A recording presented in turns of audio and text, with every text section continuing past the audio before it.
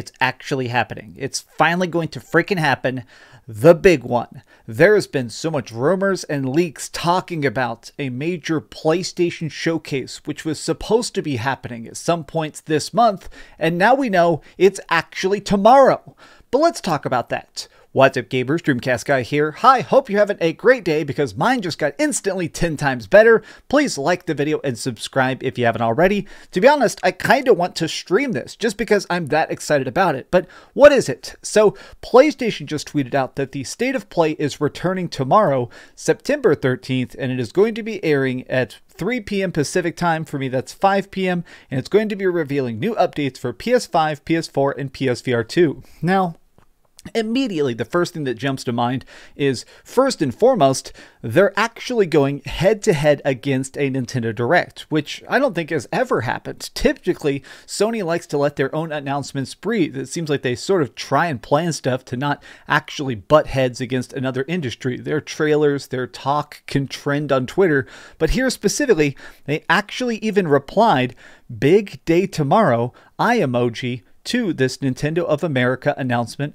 of their presentation. Now, additionally, if you'll notice, they did release this just saying, hey, we're going to be doing this. It's interesting that they're specifically saying that this is leading into Tokyo Game Show. So right now over in Japan, there's this big thing that happens. It's sort of like E3 in Japan. And a lot of times this talks about a bunch more Japanese focused games. Think about JRPGs, think about games like Elden Ring, stuff like that. A lot of great playing games and stuff like Ace Combat. Basically, a lot of Japanese studios really kind of flexing their might specifically to the worldwide market. Well, it's kind of interesting that they're sort of just saying here that this is going to be a big deal. This is going to be great updates from our Japanese partners, along with a few surprises from developers all around the world. Now, what immediately strikes me is the fact that this is not a dedicated State of Play. Typically, whenever they're doing those, they really hype it up as that specifically, saying it's going to be a Gran Turismo State of Play or a God of War Ragnarok State of Play. So the fact that this is a general PlayStation presentation, to me,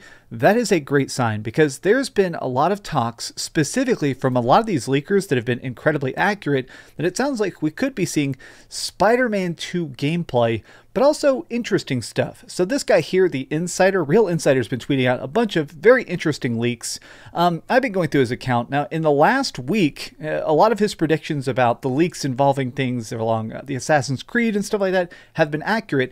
Well, it looks like some of his hints are that we're going to be getting a Resident Evil 4 remake demo in the same way that we got a demo for the Resident Evil 2 remake and the Resident Evil 3 remake.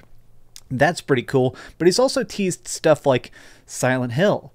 It sounds like Silent Hill could finally be revealed, even if not at this PlayStation showcase, perhaps at Tokyo Game Show. Obviously, Konami is trying to make some sort of comeback. And speaking of Konami, there's been a lot of rumblings about a possible Metal Gear Solid remake. I mean, let's face it, a lot of people very much despise whatever Konami's been up to. They're pretty much just selling water bottles and a lot of big fluff lately.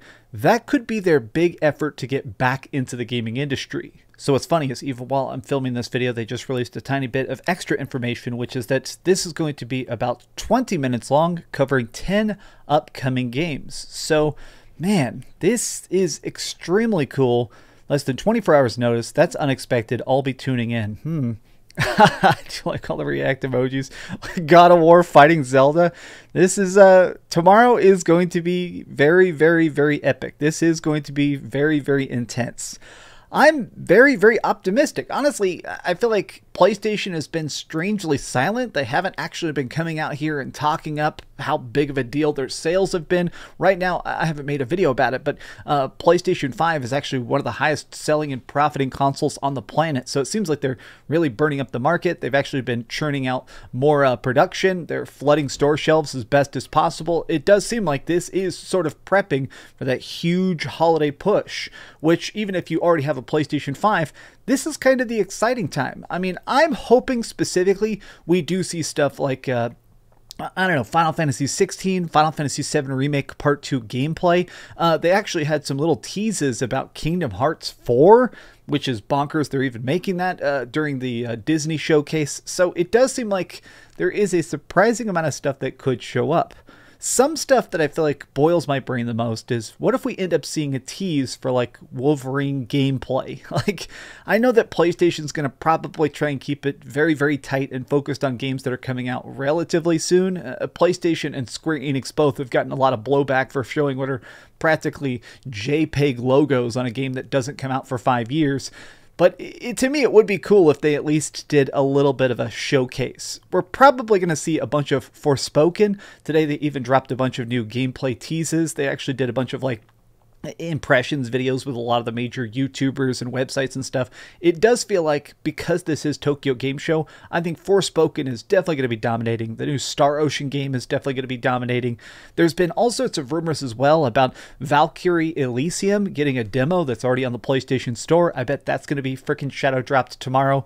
Honestly, the fact that this is at 5 p.m. and 20 minutes long, I'm expecting a lot of like, here's the game, here's the trailer, here's the pre-order, play it and buy it now. Here's a game, here's a trailer, here's the ability to buy it now. And that to me is great.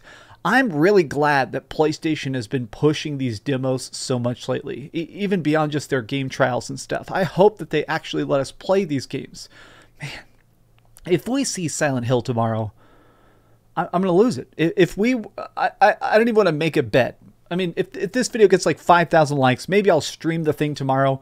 And if we see Silent Hill, I'm going to rip a shirt off or something. I mean, I'm literally going to lose my mind. There's been so many leaks talking about a Silent Hill remake, a new Silent Hill game that's apparently more based on short stories. So a bunch of like tiny people getting stuck in Silent Hill.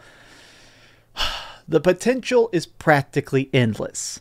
But what do you guys think about this? Are you as excited as I am? What's the tippity top of the list? We're probably not going to see any God of War Ragnarok. We're probably not going to hear any DLC talk for something like Horizon Forbidden West DLC or anything like that. But since they are talking about PSVR, there is a good chance we could see Horizon Call of the Mountain and that new shooter they're working on with Fire Sprite. There's a lot of good times ahead. So tomorrow, 24 hours from right this very second, when you're watching this video, it is gonna be epic. This is it, the big one, the PlayStation Showcase that's been talked about finally is here. You guys rock, have a great day, and I am going to keep dreaming. You better well as well. All right, back to Splatoon.